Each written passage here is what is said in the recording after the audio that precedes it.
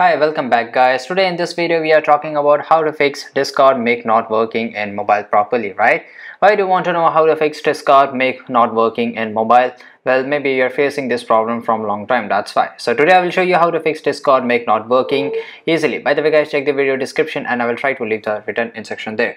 So let's go into the Discord mobile application here. So we will just go into the Discord here, and after that let it just open. And guys, here on the top right side corner you have to go to the profile, which is on the bottom right side corner. Okay, and here guys you have to just go to your you have to just scroll a little bit down, and here you basically find the voice, and here just check out the sensitivity. Okay, right, as you speak you will able to see the bars going up and down from here, and you just check the input mode is voice activity, not push to talk. Okay, and after that just increase the volume here, right, and this is it. And after that if everything is going great, just turn off the echo cancellation, because sometimes just because of echo cancellation your voice doesn't work properly, you're not able to hear, right. And here make sure that noise suppression in the which is in the crisp. Okay, and this is it. So there you go guys. If you want to know how to fix Discord make not working in mobile properly, this is the easiest way I know how. If you know another way how to fix Discord make not working in phone,